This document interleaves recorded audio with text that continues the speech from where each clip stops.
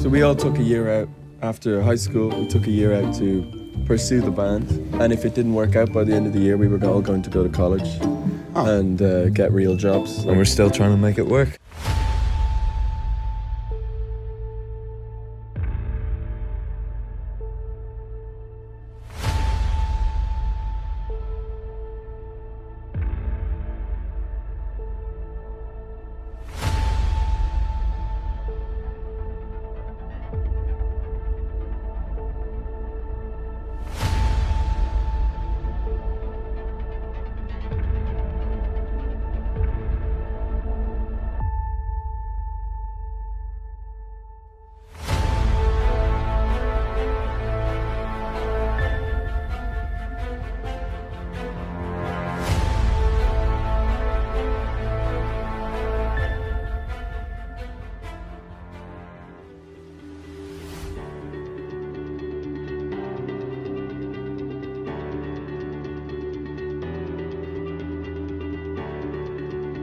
How are you?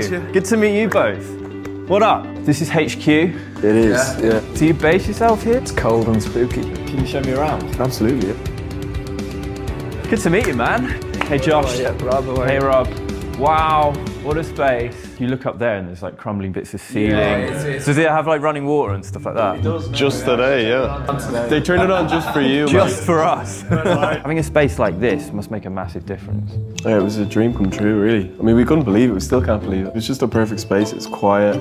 Nobody else around. Isn't it? You need a base to strike from, and this is the perfect place. Like if they all flop, this could be the end of us because everyone had already forgotten about us. I bought Inhaler, Cuts and Bruises. It's a really good record. I think everyone should buy it. I also bought, that's a bit awkward. I bought the same album twice. I won't do that again. I bought it a third time. Oh, and a fourth time. Like back then, it didn't look as nice as it does now.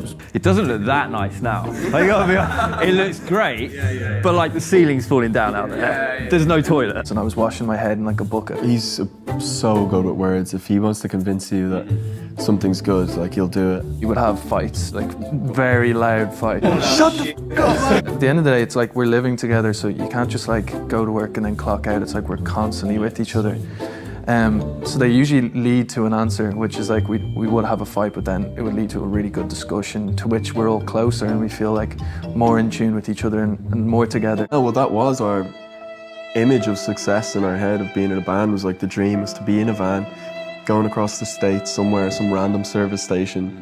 And like, we did that in 2019, and after that, it's just been downhill, man. We're always going through phases of imposter syndrome. We never feel worthy of any of the things that we're doing. We stayed out of the way as much as possible. I mean, they were lovely, but they would approach us and talk to us. I mean, you'd listen to them when we were like 12 on the way to school, you know. That was enough.